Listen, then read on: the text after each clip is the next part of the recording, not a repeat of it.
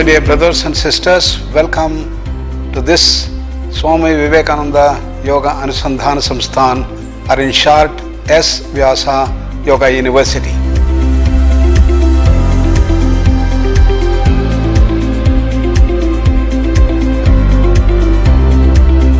Many people ask, how can I have a university for yoga?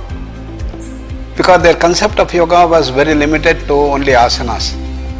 But Swami Vivekananda gave a very broad spectrum of yoga consisting of the four main streams of yoga: Jnana Yoga, Raja Yoga, Bhakti Yoga, Karma Yoga, based on our traditional texts of yoga, including all the Upanishads and others. And this university is the most unique university now. It has been raised into the category one university by the University Grant Commission. Namaste. The Indian government 4 years ago mooted the idea of celebrating the National Philosophers' Day in the month of May every year, coinciding with the birthday of Sri Adi Shankaracharya. It is celebrated to honor the philosophical reflections around the world. It is a day for the people to share their thoughts, openly explore and discuss new ideas, and inspire public debates and discussions on society's challenges, contemporary problems and solutions from the philosophies. It aims at honoring human dignity and diversities. The most eminent philosophers of India were Vedic Upanishad thinkers and sages who have established six systems of Indian philosophy. Mahavira and Gautama Buddha in ancient times. During medieval period, we had three acharyas, namely Sri Adi Shankaracharya, Ramanuja, Madhva and Nimbarka. During modern period, we had Sri Ramakrishna Paramahamsa, Swami Vivekananda, Sri Aurobindo, Jiddu Krishnamurti, Professor M. Hirannaya, Dr. S. Radhakrishnan and many more. Today, we think about those philosophers, understand their philosophies and try to implement some of their thoughts in our lives for spiritual enhancement. We offer our grateful thanks to the officers of Jain University for providing us an opportunity to address your dynamic students and staff on this special occasion. Now, Professor M.K. Sridhar, Registrar S-VYASA Yoga University and Fulbright Scholar USA, will speak on sixth system of Indian philosophy called as Shaddarshana.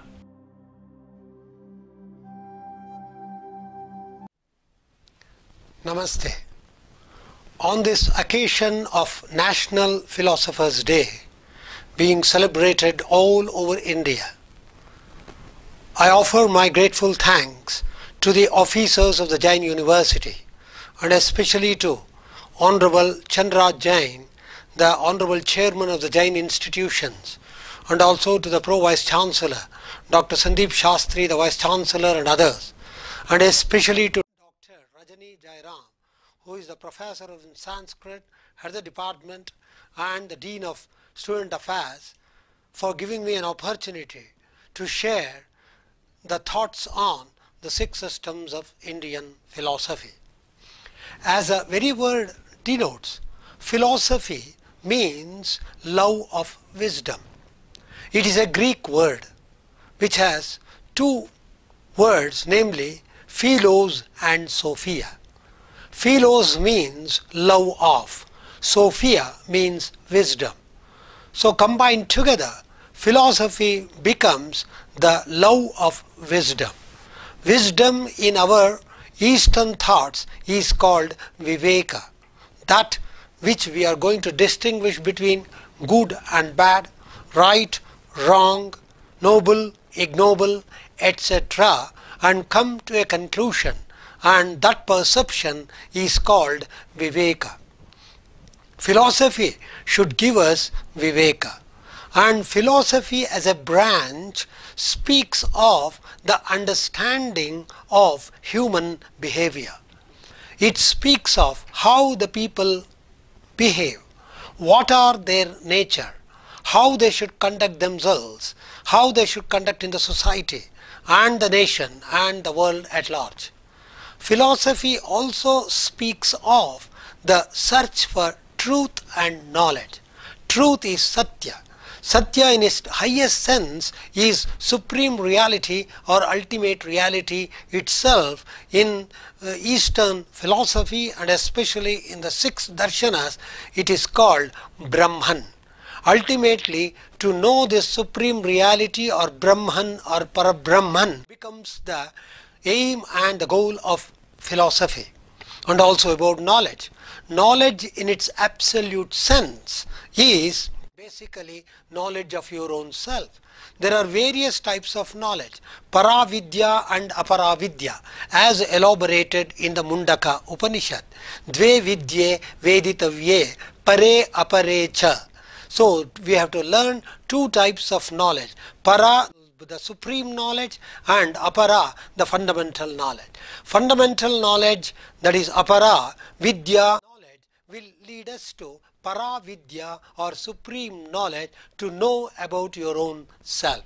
So philosophy helps us to know our own selves. What is our role in this world? Who am I? Koham. Then we get the answer, I am that, so hum. So this concept of knowing oneself, knowing about the world, the relationship between me and the external world, the relationship between us and the external world and the cosmos, all comprises of philosophy. This philosophy is called darshana in Sanskrit. It is derived from root of the Sanskrit verb drishir prekshane, or drish, to know, to understand, to perceive and to realize. Prekshane, to see, to observe. So parikshataha, parikshya, having examined, and sarvatra, so everywhere having seen. So it is through the introspection of the sages we get this. Rushehe darshanat, by the perception of the sages and the seers. So there is a relationship between this world, ourselves, and the external world of reality. Once we understand this relationship, then when we turn inward and start meditating upon about our own self, then about the world, then we get flashes of intuition. We get antarjnana. This antarjnana is also called perception or darshana. So darshana deals with various types of subject matter. The subject matter of darshana or philosophy consists of reflection, as I already told you, antarjnana.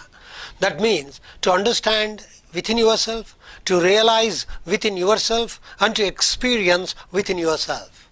Then articulation, prajnavada, means doing a wonderful argument and a philosophical argument, then we arrive at a conclusion.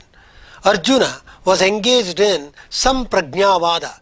Therefore Krishna says in the Bhagavad Gita, prajnavadanscha bhashase. You are engaging in a prajnavada or articulation, very quiet and intelligent articulation, which does not hold good in this main front of the battlefield. You have to fight against your enemies, but you are engaged in philosophical deliberation like a philosopher. So then, argument, vada, vade jayate tattvabodha, it is said. Argument and counter-argument will lead us to enlightenment of the philosophy, enlightenment of knowledge. Then analysis. A subject is taken and it is systematically analyzed and we arrive at the conclusion. That is analysis or vishleshana. Then there are various schools of thought. The various schools of thought appear to be apparently opposite in nature and contradictory in nature. We take them, analyze and arrive at a synthesis. This synthesis or samanvaya is also a subject matter of philosophy. Then deduction, sankshepa, taking away, subtracted, deriving of conclusion by reasoning, tarka, and also engaging in negation, For example, not so, not so. Brahman is not this world. Brahman is not this animate world. Brahman is not this inanimate world. He should be something else, which is employed in the Upanishads called neti, or not so, not so. Through this neti concept also, deduction also, we arrive at a conclusion. Then the induction. We induce. There is an initial experience. Having studied the books, Shrotavyaha Mantavyo Nididhyasitavyaha is declared in the Upanishad, in the Brihadaranyaka and other Upanishads. So first we have to hear, then we have to think over it, again and again contemplate over it, then Nididhyasana, meditated upon. So this experience, internal experience and inference of a generalized conclusion from a particular instance will lead you to reality, that is called induction or sankshepa. Then fallacy, S-VYASA, false or mistaken idea. So we mistake the rope for the serpent, we mistake the conch shell for silver. All these are mistaken or ideas. So then plausible argument using false or invalid inferences. Finally, paradox or virodhabhasa. Statements seemingly contradictory or opposite to common sense, yet may be true. So these are the various subject matter of philosophy. Then, what is the branch of philosophy? Philosophy deals with metaphysics or ontology, called nature of being. Means, we exist. The world consists of so many animate, inanimate objects. They all exist. What is the significance of these things? We have to understand that. Next is epistemology, theory of knowledge. So in order to understand this world, to understand ourselves, to remove the doubts, to have clarifications, we employ valid means of knowledge called pramanas. That is epistemology. The question is, can we know everything through metaphysics, epistemology? Answer is yes and no. Yes, it can be known. Then if it is to be known, how much is the scope of that knowledge? All comes under these branches. And then comes the ethics. Individual ethics, societal ethics, ethics of the state, ethics of the nation and ethics of the world, at the global ethics. How one should conduct within himself, in the society and the nation and the world at large. So individual ethics, normal ethics, normative ethics, global ethics and so on. Here comes how to live and questions about morality. Then aesthetics. We all love beauty. We all love principles of taste and beauty, the fine arts, the Lalita Kalas, dance, drama, music, and how to appreciate the beauty of nature, the beauty in a fine arts, the beauty in painting. All these things comes under aesthetics. Then logic. Analyze, systematically analyze and come to a conclusion. That is logic. Inductive logic and deductive logic. Like, all men are mortal. Aristotle was a man, so Aristotle was a mortal. So through this deductive logic we come to the conclusion. Then apart from that, there is philosophy of religion and philosophy of science. Then what about the value of philosophy? Philosophy gives you a food for the good of mind. Mind is monkey in nature. It has to be stabilized. This mind has to be calm, made calm and quiet. For that, we have to give some food, as we give the food to our body and to the stomach. So, philosophy becomes a food for the mind. Then, it gives us knowledge, unity and systems, to body of science, free from convictions, prejudices and some dogmas or beliefs. The value of philosophy deals with the truthful answers to fundamental questions of life and universe.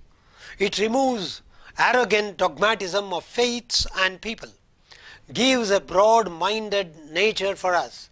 It liberates us from conflicts, kleshas, dukkha's, unhappiness, then sorrow, shoka. Shoka mohau jahati. This is what said in the Upanishad. It takes away from shoka, sorrow and moha, delusion. It bestows on philosophical contemplation. It helps in knowing the knowable, that is, the being leads to becoming. Brahmavit brahmaiva bhavati. A knower of Brahman becomes Brahman itself. and ultimately, as Swami Ranganathanandaji says, it gives freedom, physical freedom, mental freedom, intellectual freedom, and finally spiritual freedom from all actions and all emotions, and we get liberated as far as the 6 systems of Indian philosophy are concerned.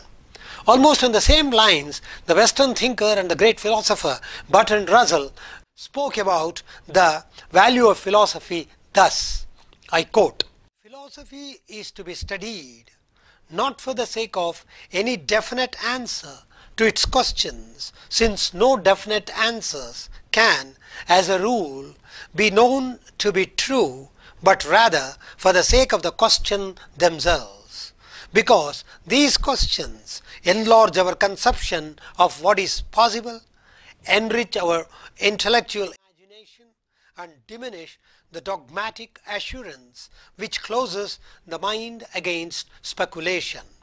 But above all, because through the greatness of the universe, which philosophy contemplates, the mind also is rendered great and becomes capable of that union with the universe which constitutes its highest good."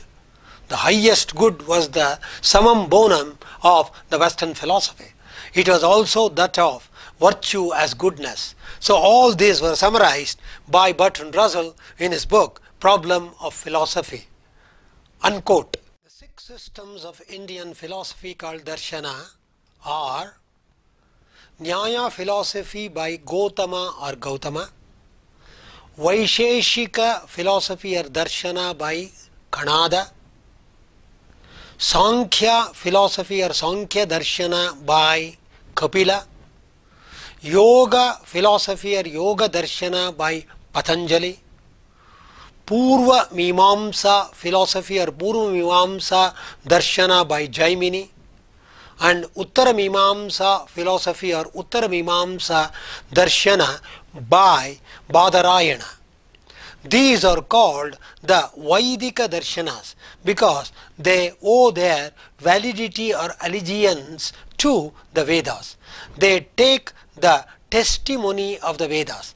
Therefore, they are called Vaidika Darshanas, or in English, orthodox systems of Indian philosophy.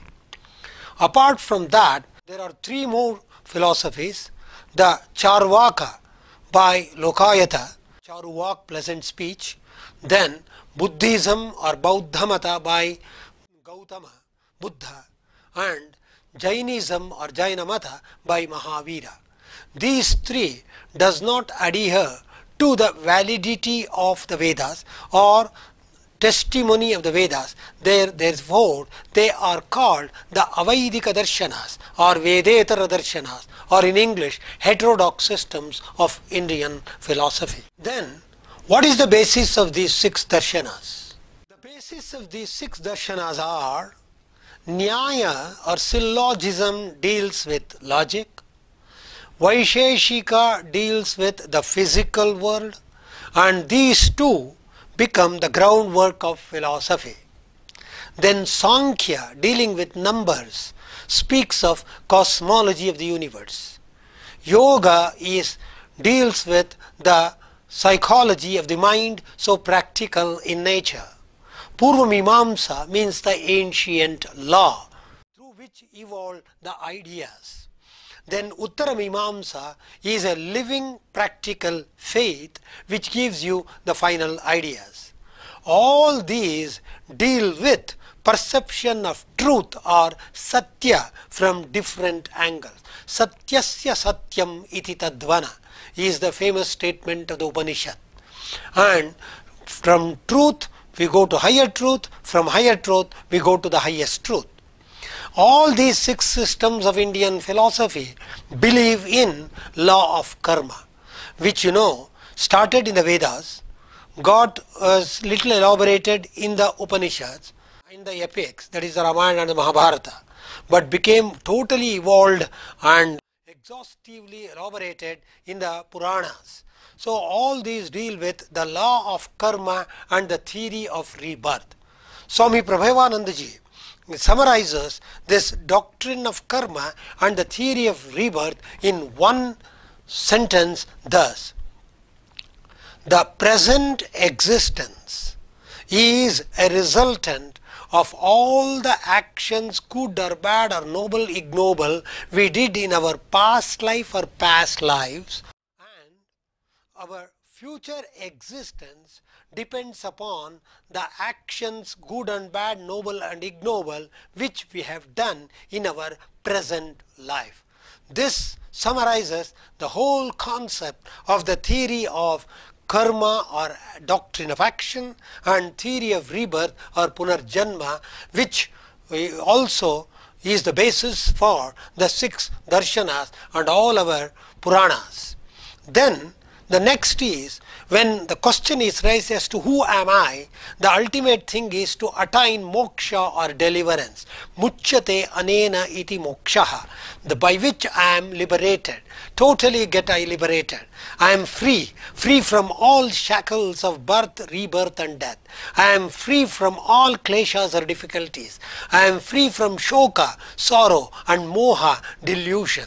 This is the liberation, and people having realized this can lead a life of Jivan Muktas or liberated souls, as told by Shankaracharya in his Viveka Chudamani.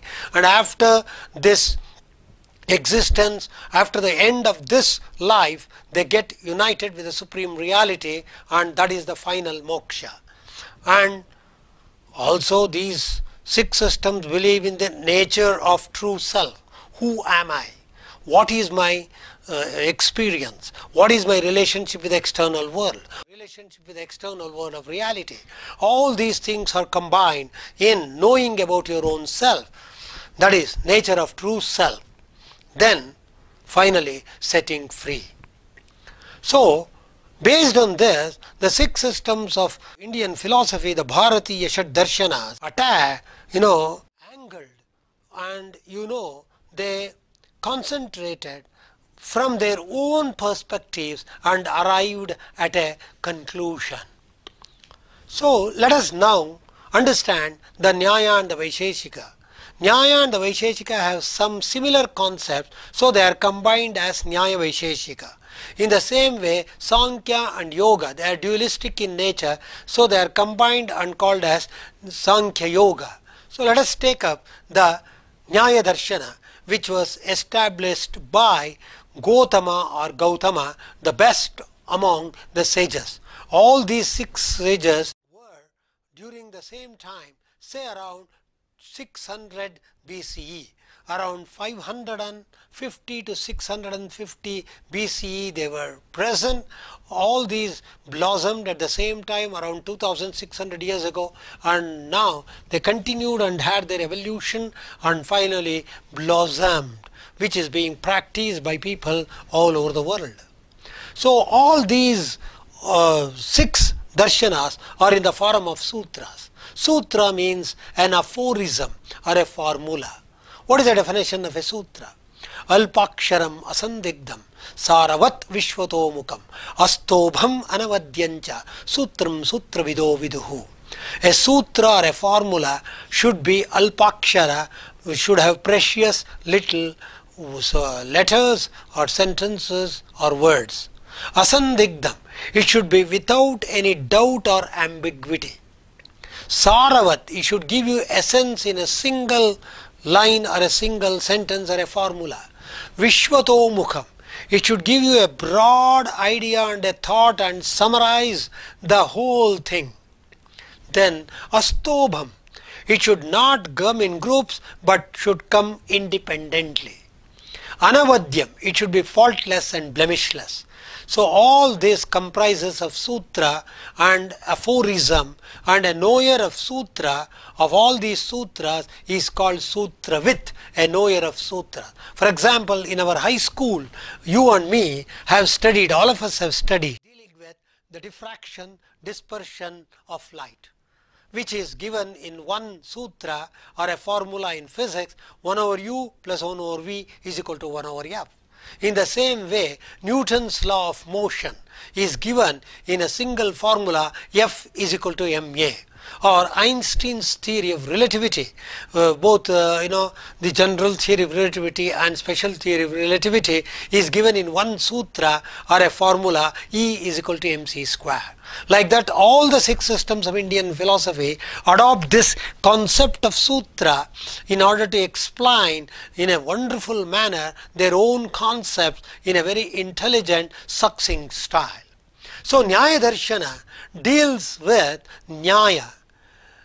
It is derived from ni, to carry, ni ayate iti Nyaya, that which is carried forward, proceeded. So that is Nyaya or syllogism.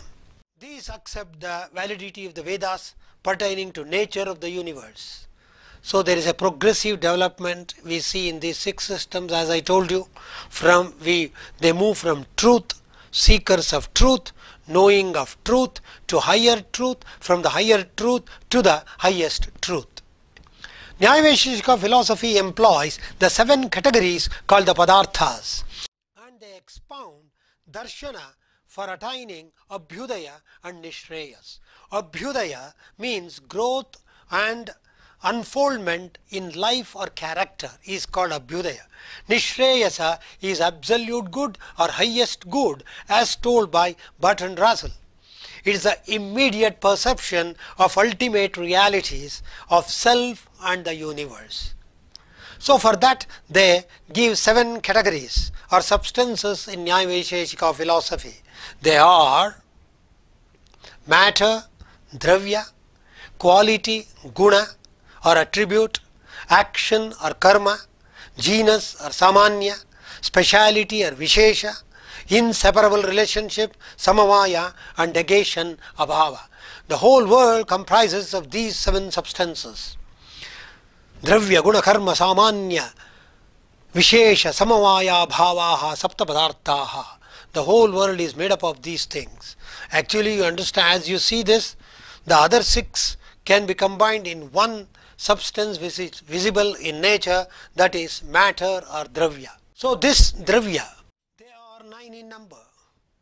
Earth, Prithvi. The 5 great elements or gross elements called Sthula comprises an atomic Sukshma in nature that comprises of water or Apaha, energy, Tejaha or Tejas, wind, Vayu, ether or Akasha, time or Kala, quarters or Dik, soul or Atma, mind or Manas. Among these 9, the first 5 you can see by your naked eye, that is matter, that is earth, water, energy, wind and ether. The next 4 are Sukshma, that is the time, quarters, soul and the mind, which can only be experienced. So these Padarthas, which are 9 in number, which was a part of the 7 substances. From the 7 substances, later we got the dravya. From the dravya, the 9 dravyas, and understanding these Padarthas systematically and correctly, we get liberation. For example, Atma or the soul is eternal in nature, and this precedes the Manas or the mind, the Indriyas, the sense organs, the 5 motor organs and the 5 sensorial organs. Pair of eyes, the nose, the tongue, the ears and the skin. These are the 5 sensorial organs. Like that we have the 5 motor organs. Pair of arms, pair of feet, the mouth, the generative organs, the excretory organs, the 5. So the 5 motor organs and the 5 sensorial organs combined together is called Indriyas or Dasha 10 Indriyas. So they all have the tendency to proceed to the external world, understand the external world, or through these sense organs we experience the external world. When this Atma or the soul is combined with Manas or the mind, we get consciousness. Consciousness of the external world, Chetana. consciousness is called Chetana and Prajna and Jnana, and we get the knowledge or the Jnana of the external world. We get the knowledge of our own self. These padarthas also have various karma or actions. Action is of 5 types. An object can go upward, it can come downward, it can move to the left, it can move to the right, it can contract, it can expand, and movement in general. A general quality, for example, every cow has some physical features, that is called the generality, cowness, which is called gotva in Nyaya Vaisheshika philosophy. And higher is beingness, which is almost, you can compare that to the Platonic concept of ideas. Then Vishesha, speciality. For example, uniqueness or speciality. For example, bull has horns and humps, but a cow doesn't have. So that is becomes a special for all the bulls in the world.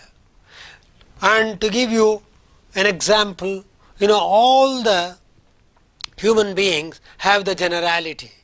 All the human beings have some general characteristic. Males have some general characteristics, females have some general characteristics, physical characteristics. That is the samanya nature. But among this, the men have separate qualities, women have separate qualities. That becomes the Vishesha. Then Samamaya, separate and inseparable. This is the objective reality. For example, it appears to be separate, but they are inseparable. Example, sugar and sweetness. The sweetness is present in jamun. Sweetness is present in gulab jamun, jahangir, jalebi, halwas. You taste each of these savories or delicacies, and sweets are different.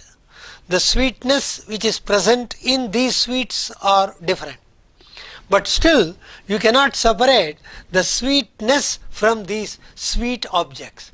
So that separate but inseparable is called samamaya, or the concomitant relationship, like the soul and the body. So as long as the soul is there in the body is alive. But when the soul goes out of the body becomes dead. But still they are in separate but inseparable relationship. This was taken up later by Ramanujacharya in his philosophy, where he said Anga Angi Bhava, Shesha Sheshi Bhava, etc. So then what is you have to understand this concept of the Nyaya Vaisheshika. Then what about his concept of the gods? Nyaya Vaisheshika says there is what you call it as the individual soul, Jivatman, which is present in every living being of the world.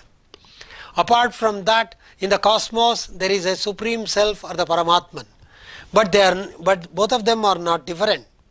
Only you have to realize that Parabrahman or the Paramatman within yourself. So he as a God becomes the controller and gives the physical order of the universe. As a lawgiver, he gives you moral order of the universe. And as a governor, he initiates the cause and the effect relationship. So the effect is of 2 types. Material cause, the whole world belongs to this material cause.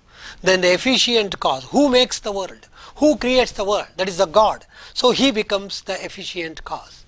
So Nyaya Vaisheshika brings in the concept of cause and effect relationship.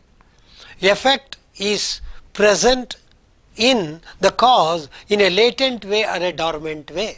How it is? Take a handful of groundnut seeds.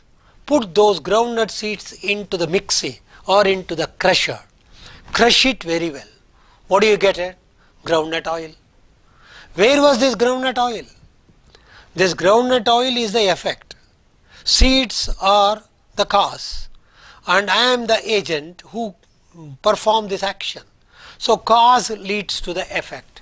And there should be an agent for it. Every effect or karya precedes the cause or the karana. So that way cause and effect relationship happens in the world. Self, the body, the senses and the mind. A combination of all this will lead us to ignorance or ajnana and lead us to worldly bondage, samsara. So we get it into this circuit and passage of life, and we are in the cycles of birth and death again. Punarapi jananam, punarapi maranam, punarapi janani, jatare shayanam, as told by Shankaracharya. So in his Bhajagovinda Stotram. So we should get out of this series of birth, death, rebirth. For that we should get out of raga and dvesha, attachment and hatredness. Hatredness about oneself, about the external world, about the other people. Be away from the attachments. Then let us be away from the sinful acts and the sufferings, kleshas, and get the knowledge or jnana that gives us liberation. Next comes the Sankhya philosophy. Sankhya and Yoga are considered to be dualistic because they have a common feature and a reality called Purusha and Prakriti. Let us not mistake Purusha for human being, no, or man. Purusha means supreme reality. Purusha means the ultimate reality. As many Purushas are there, or living beings in this world, as many Purushas are there. But Prakriti is only one. The Sankhya system is propounded by sage Kapila. It is said that he was living before Bhagavan Buddha. Kapila is also considered a historical figure, but according to Bhagavata Purana, he is the incarnation of Vishnu. He said that this knowledge of truth was given for the good of humanity.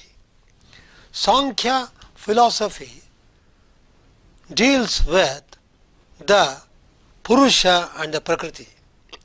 It also speaks of how to get rid of the three types of difficulties or tapas, or the heat, physical and mental heat, adhyatmika, adibhautika and adidaivika.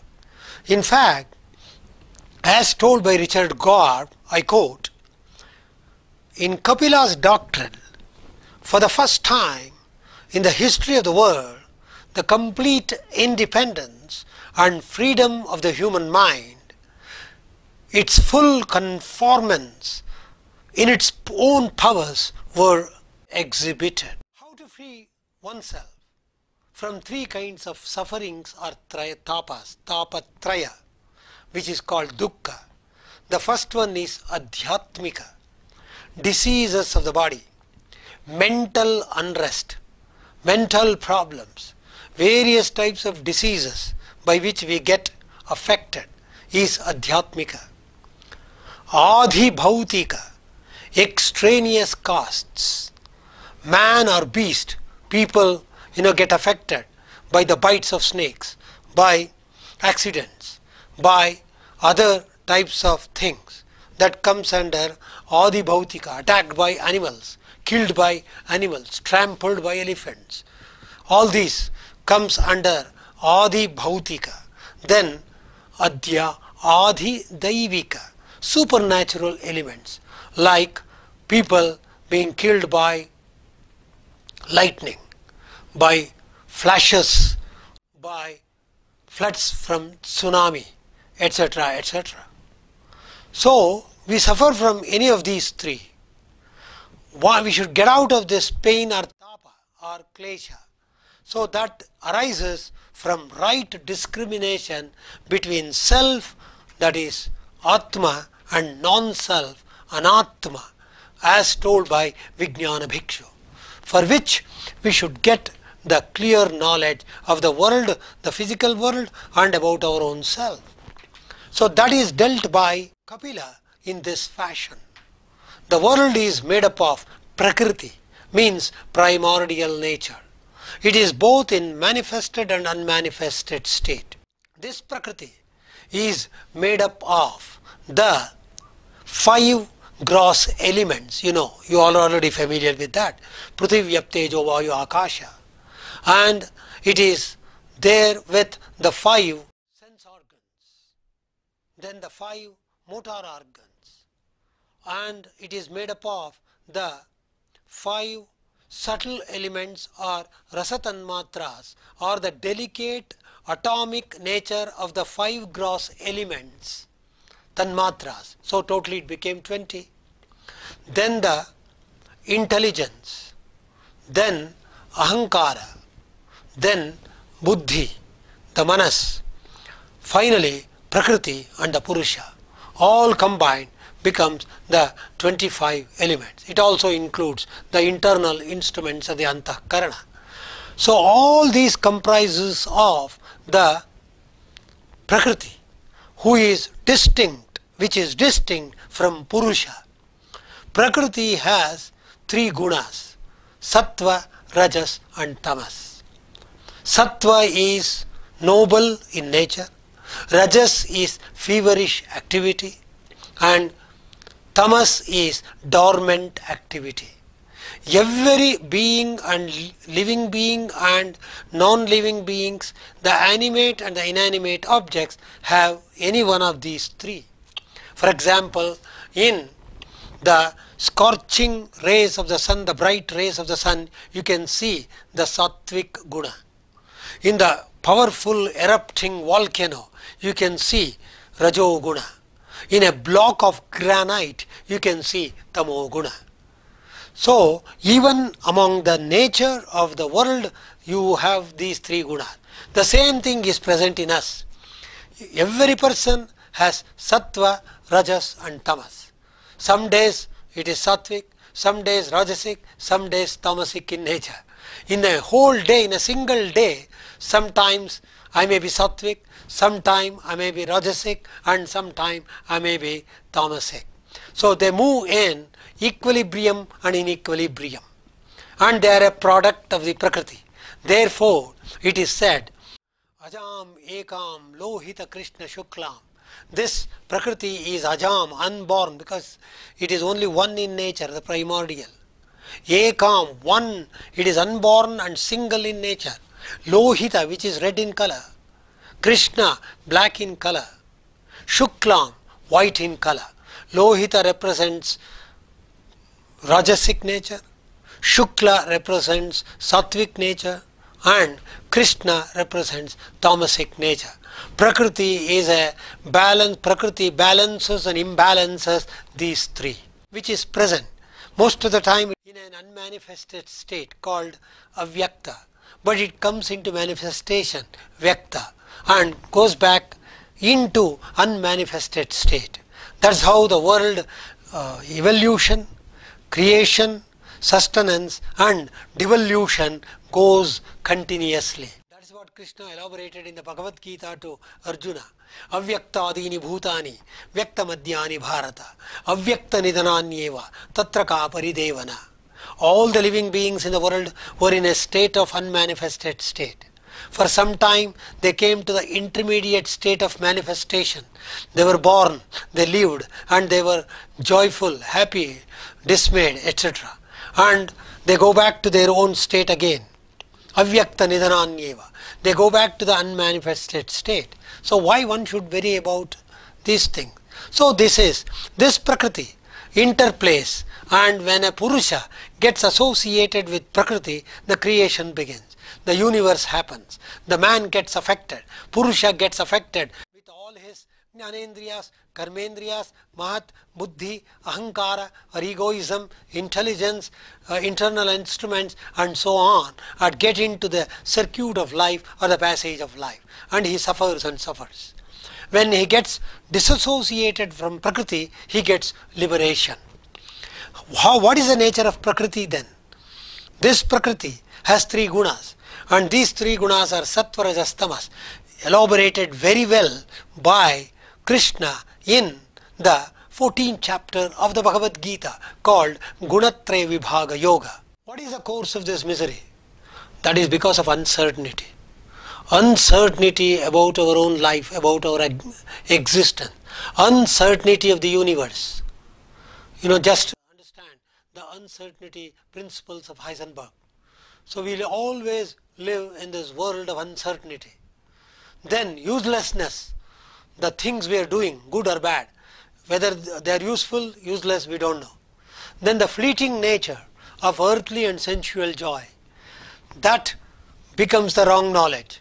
So because Purusha gets associated with Prakriti, the spirit gets associated with the primordial nature, that brings us to this misery. So Purusha and Prakriti combined will lead to dukkha or attachment. Purusha, when gets disassociated from Prakriti, he gets sukha or detachment. That is liberation. So Sankhya philosophy gives you direct means to attachment of immediate experience of transcendental Purusha, which is separated from Prakriti. Sankhya speaks of realism. For example, world of thoughts and means. It is a mixture of happiness, sukha, misery, dukkha or unhappiness, and moha or delusion. In one of the beautiful examples given in the Sankhya Karika, imagine a man marries a very young, beautiful, and this young, beautiful woman gives happiness to her husband, sukha, and she rises jealousy in other women who are not that beautiful, so that is dukkha, and it gives us delusion to other lustful men, moha. So the world is sukha dukkha mohatmaka. We should come out of this finally. We should be move away from this sukha dukkha moha. Then Sankhya philosophy, apart from realism, also speaks of dualism. There are two realities finally, Purusha and Prakriti.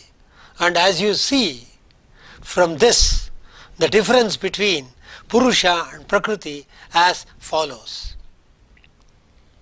Purusha is inactive, Prakriti active, separate and material cause. Evolution of mind or mental matter or physical. It is a prime mover. Purusha prime mover, whereas Prakriti stands still. So finally, the example is the magnet and the iron filings. A lame man, that is Purusha, sitting on a blind man, Prakriti, or the example, famous example of Ulysses and the old man. Purusha is the unchangeable principle of intelligence, whereas Prakriti is the changing principle. So that way, we have to understand our real nature. Move away from these consecutive dualities and realize the real nature of the gunas, the trigunas, the sattva, the rajas and the tamas. Then you get the liberation. The next is called Yoga Darshanam or Yoga philosophy. Yoga philosophy is one of the oldest philosophy in the world. It goes back to classical, pre-classical and historic periods. For example, the reference to yoga is found in the Rig Veda itself. The new date of the Veda is around 9500 BCE. So it goes to around 11500 BCE. In the Vedas we find the word mantra, japa, karma, yoga, etc. When you combine these words, it becomes mantra yoga, japa yoga, karma yoga and so on. So that way yoga was present in the Vedic time itself. Apart from that, when the excavations were done in many places in Harappa, Mohenjo-daro, Shawnudaro and other places by archaeologists, one could see the seals and the mohurs where the postures of some of the yogas were represented. Now the date or the antiquity of the Harappa Mohenjo-daro civilization, also called as Indus Saraswati civilization, has been pushed by archaeologists, a number of archaeologists such as Kalyanaraman, Navaratnes, Rajaram and others. It goes to around 6500 BCE. So that way yoga is quite popular from the times of the Vedas, because as we read from the ancient passages that our sages and seers were engaged and engrossed in deep meditation on the subterranean regions, the Himalayas, on the various regions in India. So that way yoga is one of the oldest but the living tradition from India, which has been contributed significantly for the whole world. The word yoga is in English means to yoke. Yoking means union of two things. As per Swami Shivananda, yoga means integration and harmony between thoughts, words and deeds, or it is integration between head, heart and hands. Stable and peaceful mind is the key to understand Paramatman. As we see in the Vyasa Bhashya, a commentary by sage Vyasa on the Patanjali Yoga Darshana or the Patanjali Yoga Sutras, yoga has been defined as yoga samadhi. Yoga means absorption. Patanjali was the person who concretized this oldest form of yoga in the form of sutras in his Yoga Sutra, which consists of 4 sections. The first one is called Samadhi Pada, section dealing with Samadhi or transcendental meditation, which has 51 sutras. The next is Sadhana Pada. Sadhana means an instrument to attain that yoga and moksha, which has 55 sutras. The next is Vibhuti Pada, which deals with the powers. By practicing the Antaranga Yoga and the Bahiranga Yoga, people will get lot of powers. These powers are elaborated in this third section called Vibhuti Pada, consisting of 56 sutras. Then the last one is called Kaivalya Pada, or the section dealing with liberation, consisting of 33 sutras. All combined we have 196 sutras, in which Patanjali speaks of the philosophy of mind, the science of mind, how to control the mind. Yogaha chitta vritti nirodha. This is what he begins in his second sutra of the Samadhi Pada. The first one is Atha Yoga Anushasana. Then we begin the deliberation into yoga. As the very word denotes, yoga is derived from the root of the Sanskrit verb yuj. Yujjate anena iti yogaha. Yuj means to yoke, to unite, to combine. It is the union between the body and the mind, the union between the body and the soul, union between the individual soul and the supreme soul. So that is yoga. That yoga can be attained if we control the mind stuff or the modifications of the chitta. Yogaha chitta vritti nirodha. Nirodha, restraining or controlling. Vrittihi, the modifications of chitta, the mind stuff or the mind apparatus. In fact, Swami Vivekananda translates chitta as mind stuff or mind apparatus, and also, as we see in the later text, this chitta is not just mind. Chitta is a combination of several things or constituents such as manas or mind, buddhi or intelligence or determinative faculty, ahankara or egoism, manas, buddhi, ahankara, then smriti or remembrance, and part of the chit or consciousness. So manas, buddhi, ahankara, smriti, chit, all combined together becomes chitta. So this chitta undergoes various changes or modifications, and all these changes and modifications have to be checked and controlled. Then you get the realization. The basic nature of the mind is very calm and quiet, but it behaves like a monkey, because we are getting thoughts externally, we are getting ideas externally, the thoughts from outside through the external world, ideas thoughts through people, places, things. We interact with people, places, things, and we get emotional, we get agitated, we are under dismay. That will have an impact on our mind. So this mind, which is basically calm and quiet, gets agitated, disturbed, resulting in diabolical activities or actions. Otherwise, the mind is calm and quiet. In fact, mind is the chitta we can compare to the bottom of the lake, and the mind is the surface. And to see the chitta, we have to go through the external surface, the mind and the external world. But take a stone and throw it into this lake called chitta, what happens? It gets agitated and you cannot see. That way we get affected or agitated. As told by Lao Tse, the Chinese philosopher, he said that the mind is calm and quiet in nature like crystal clear waters of the lake, but it gets agitated owing to external influences. Check and control this, you will be happy, as told by Lao Tse to his intimate disciples during their philosophical deliberations in the morning when they were walking outside in the outskirts of the city. So chitta has to be checked and controlled. But chitta, to be checked and controlled, has to be exercised with lot of physical and mental discipline. But the mind is a monkey.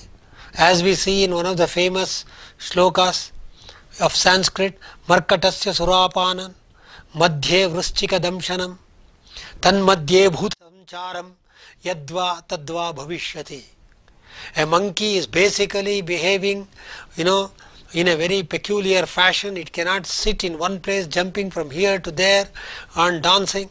And it had drunk the alcohol, and a scorpion has bitten it, a goblin or a demon has entered it. Then look at the plight of that monkey. That is the nature of our mind, because of the external influences, because of the bad memories or the smrutis, because of the egoism or ahankara. We are unable to exercise our intellect or buddhi. So mind gets agitated, disturbed. As a result, we get affected. Samatvam yoga uchyate. Balance in mind, balance in all our actions, poise in action is yoga, said by Krishna in the Bhagavad Gita. He also said, Yoga karma su kaushalam. Yoga is balance or skillful action. Whatever the action you do, it should be perfect, it should be finesse and perfect in nature. That is yoga. Yoga Vasishta says, Manah prashamana upayaha yogam iti abhidhiyate. The method of controlling and checking the mind is called yoga. Maitri Upanishad says, Sarva Samata Bhavaha Maitri Bhavaha. So friendship and fraternity with all the people of the world, including our enemies, is called yoga. It gets modification. Some, because of the vrittis or the kleshas. Some of the kleshas are painful, some of them are non-painful. So to get this, Patanjali elaborates that we should engage into cognitive process called pramana, perception and light knowledge called pramana. Viparyaya, sometimes we get into process of misconception called wrong knowledge, that has to be driven away. Vikalpa, sometimes you get illusory and fantasy prone states, imagination, we should get rid of that. Sleep, nidra, state of inert, sleepy, dullness. Then remembrance, smriti, memory of our experiences, of our past lives, and in this life some bad memories. So this will affect our mind. This will affect the chitta bhumis, or the state of the mind. What is the state of our mind? According to Patanjali, it is kshipta, means unstable or impulsive. Look at the behavior of a monkey. Look at the Rajasic people who are always active 9 through 5, or day in and day out from dawn to dusk they are very active. Mudha, Some people are confused, dull-witted. Then vikshipta, always distracted. They can't concentrate in one single place, on a one single point. That is vikshipta. But some of them are there ekagra, single pointedness, total absolute single pointedness. And niruddha, checked and controlled restraint. So we have to know these chitta bhumis and practice ekagrata. For that you need stop the modifications, the chitta vrittis, and get into practice called abhyasa and renunciation, vairagya. Abhyasa vairagyabhyam tan nirodha. So that is the one thing. Abhyasa means the uninterrupted, disciplined and dedicated practice done with divine aspiration to get absolute freedom, total freedom and liberation. When it is done for a long time, it becomes practice. Then have the vairagya, detachment or the spirit of renunciation. This can be obtained by practicing some physical and mental disciplines. They are called yamas and niyamas. There are 8 limbs of yoga: yama, niyama, asana, pranayama, pratyahara, dharana, dhyana, samadhi, ashta angaha. Ashtau angaha, ashtau 8 anga, the limbs. So yama means to control, to check. They are basically the moral disciplines. Ahimsa, control of the violent tendencies to not to injure anybody in the world. Satya, control of lying tendencies to speak the truth. Asteya, to control of thieving or stealing tendencies. Brahmacharya, to check and control the brahmacharya and our creative energies. And aparigraha, to stop possessing things and possessive tendencies. These are called the yamas. The niyamas are, we can say, physical disciplines. The physical disciplines are shaucha, purity or cleanliness at all level, physical, mental. Then santosha, to be happy all the time. Tapas, disciplined efforts. Swadhyaya, personal study of the book of our choice, the discipline or the domain of our choice. Ishvara pranidhana, absolutely surrendering totally all our actions to the God. So, by doing these yamas and niyamas, we get physical and mental disciplines. Then you move over to asana, to sit in a comfortable posture.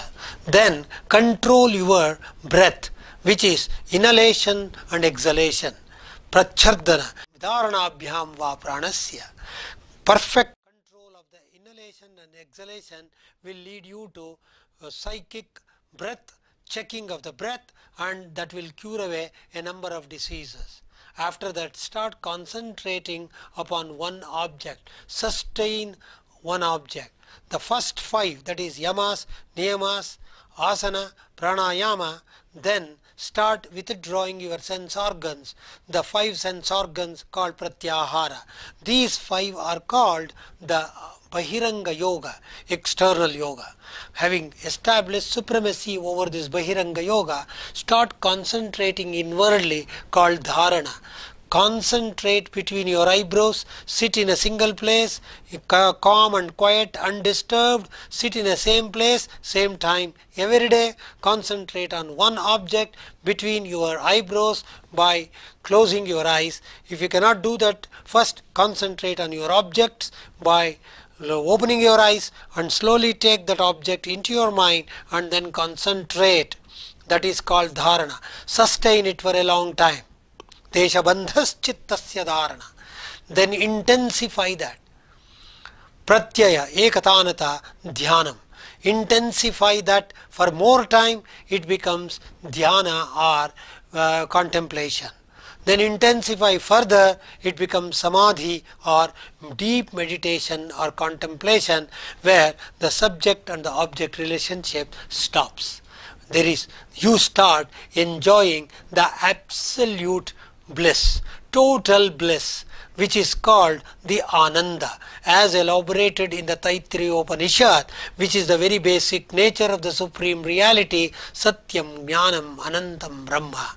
He is of the nature of Satya, absolute truth, Jnana, absolute knowledge, and Ananta, absolute eternal bliss. You will get that bliss and joy, unalloyed bliss, when you are still awakened, because the subject and the object relationship stops. I am the subject, the external world is the object. As long as this duality or Dvaita is there, you can never get the experience. You have to get that feeling of Advaita or non-qualified monism, which can happen when you concentrate more and more inwardly. That is what the yoga teaches. But before you move into that state of Samadhi, what happens is you get a lot of powers. They are 8 in number. It is Anima Mahima Chaiva Garima Laghima Tata Prapti Prakamyami Shatvam Varvashatvam Chashta Siddhayaha. It is elaborated, but these are only obstacles in the path of realization. Enjoy those experiences, submit those experiences and those powers at the lotus feet of the Lord, and you will proceed further. So the ultimate thing comes, called Kaivalya, means one and alone in the nature. Absolute joy, absolute experience. That is the aim of yoga. Samadhi means transcendental consciousness.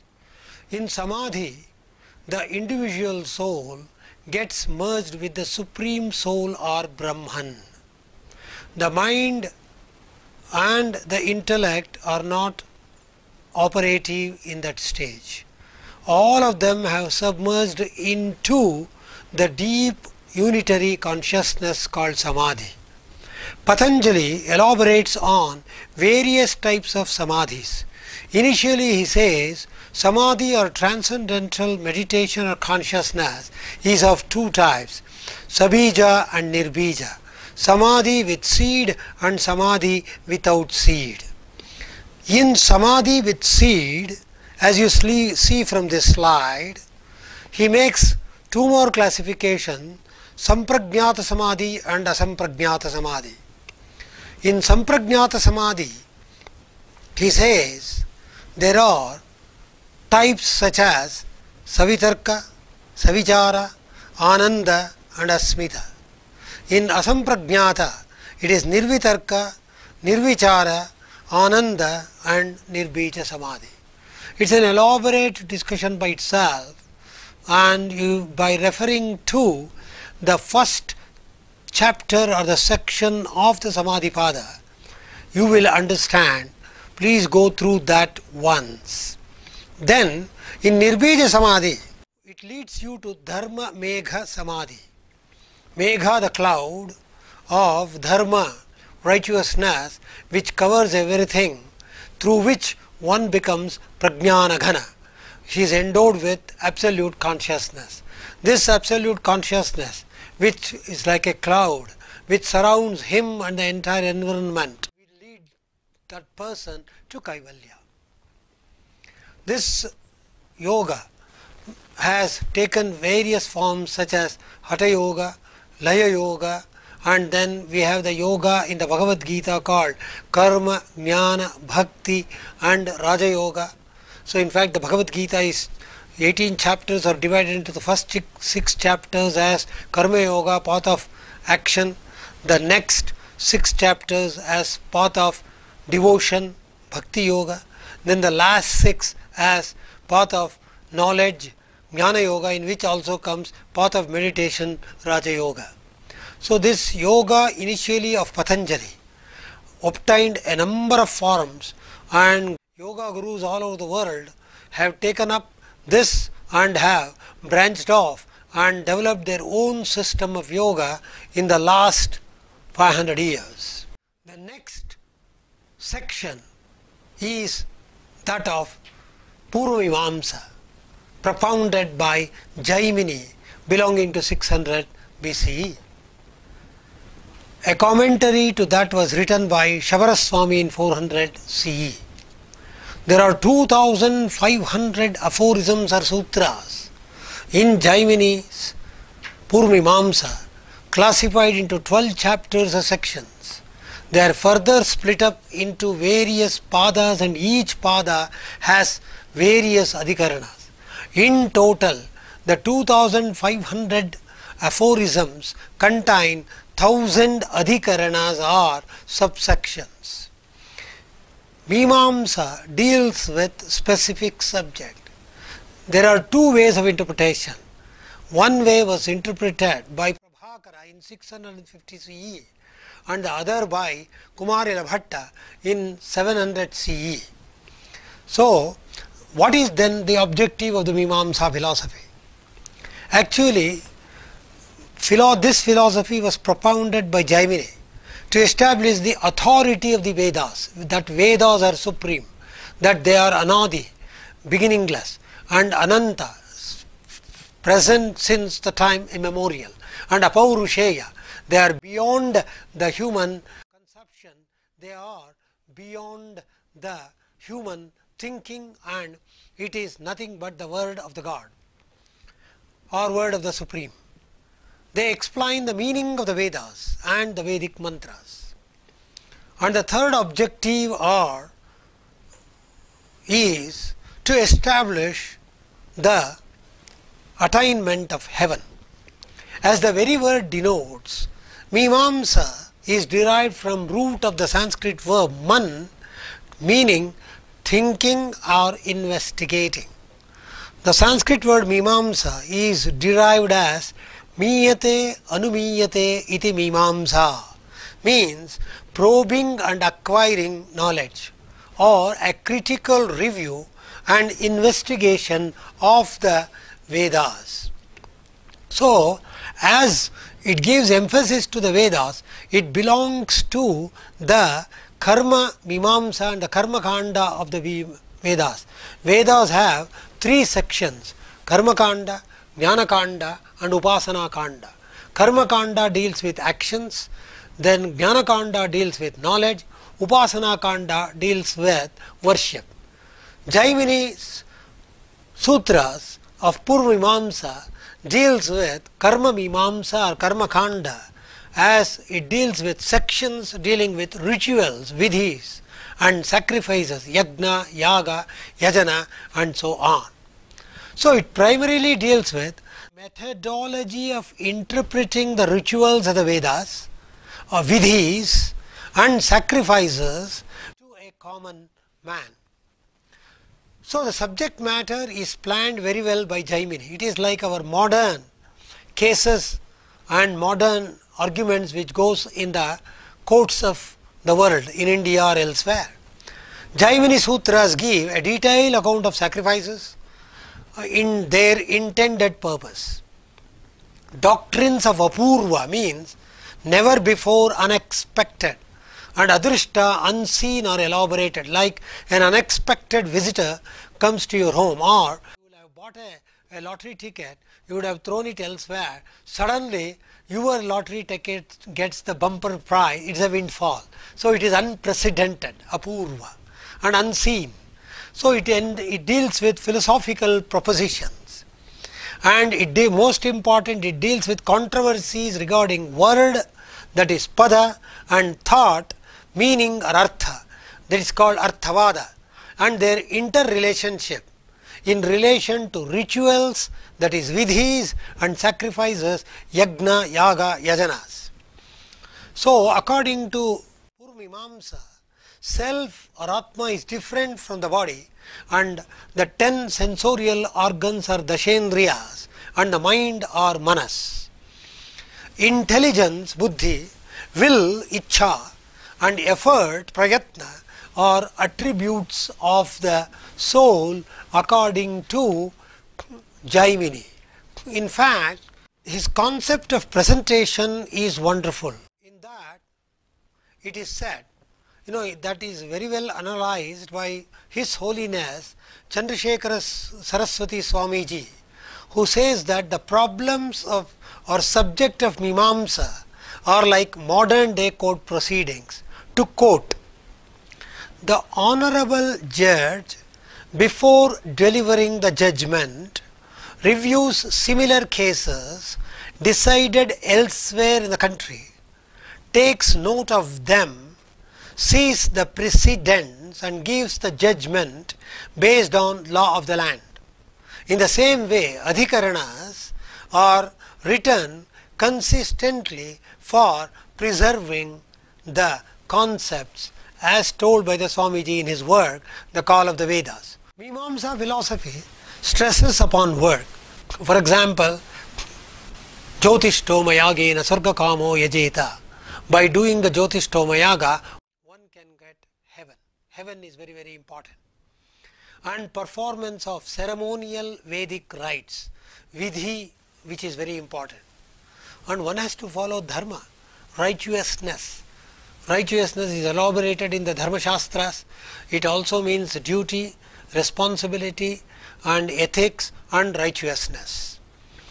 And final goal is attainment of heaven. So this is what the Purva Mimamsa deals with. Then we come to the last one among the 6 darshanas, Uttara Mimamsa, which is authored by Badarayana or sage S-VYASA. It is the Vedanta, almost coming at the end. It is like the Upanishads. Badarayana wrote these around 500 BCE. It is also called Sharirika Sutra because it explains the nature of the uncontrolled self, which is embodied in the human form. Sharira Sambandhi Sharira. These sutras are unintelligible and it dealt with 3 important concepts: Jiva, Jagat, Brahma.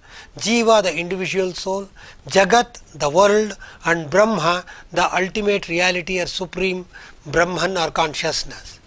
But to elaborate this, he explained and brought out these Uttara Mimamsa consisting of the Vedanta Sutras or the Brahma Sutras or the Sharirika ones, where there are 3 steps to understand the final truth or the supreme truth.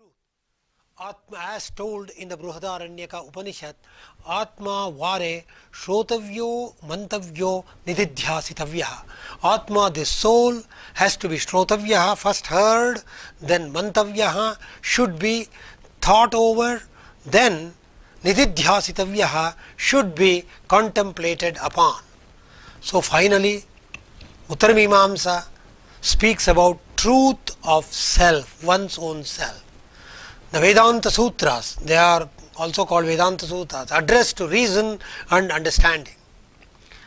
So it is Aruta, means particular way and means of belonging that prescribes conduct and methods of meditation. The Uttara Mimamsa, which consists of the Brahma Sutras in 555 numbers, deals in 4 chapters.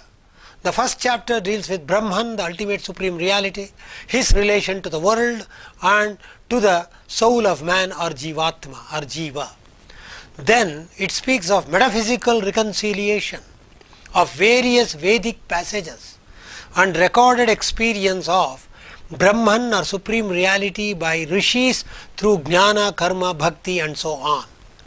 The second chapter deals with objections to view Brahman, the soul Jivatma, world Jagat and fallacious nature of rival theories and of their proponents. The third chapter deals with how to attain the Brahman. Is it through jnana or karma or bhakti or raja, yoga, which are the one? Then question of rebirth. Who is that person reborn? And for those who wish to attain brahmacharya and finally to attain supreme reality. It also deals with psychological and theoretical topics. In the last chapter, it speaks of the fruits of knowledge of Brahman and the length of moksha, how long the moksha is there. Is there a rebirth? If the rebirth is there, for how long? For example, Kshine Punye Martyalokam Vishanti.